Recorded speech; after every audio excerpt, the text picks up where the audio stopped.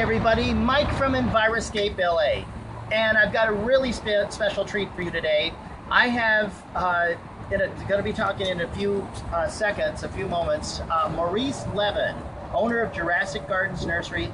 He is absolutely the world's most passionate, just loves this special plant, endangered species called Encephalartos. Encephalartos typically come from Africa. They look like palm trees, but they're drought tolerant. So you can have your cake and you can eat it too. They're an endangered species, so Maurice actually goes to Africa and to other different parts of the world and actually collects the seeds and he grows them from seed for our special area. And he's the most passionate person I've ever met, and I'm really honored and really pleased. I just want you to take a look, though, at this truck full of Encephalartos. This is his commitment to excellence, and, you know, it's an amazing thing. And I'm going to have Maurice talk to us a little bit about the Encephalartos plants. So without any further ado, Maurice Levin. Thank you, Mike. What's exciting is the chance to work not just with collectors who like putting these in their gardens and having the plants for their special nature, the fact that they come from other countries, but that when you grow one of these in your garden, you're actually preserving an endangered species in your own home.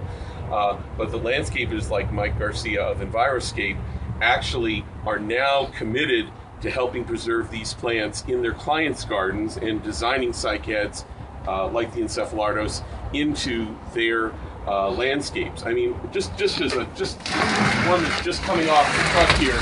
This is an Encephalartos natalensis, and if you look at this plant and you think how glorious it can be, it's a very structural plant that emerges, in which the leaves emerge from this trunk.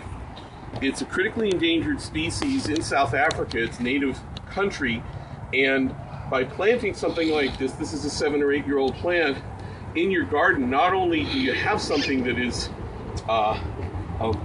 literally a living sculpture, a visual sculptural plant in your garden, but you're also preserving an endangered species. And with so many more species every year becoming endangered, it's incumbent upon us not just to take care of plants in the wild, but actually to preserve these plants by growing them and propagating them. And we actually grow these plants into larger specimens so that we can produce seed from the cones. And it's a pretty exciting thing, and it's exciting to work with landscapers like Mike and Enviroscape, who actually take the time, effort, and energy to plan these into their landscapes, and so they and their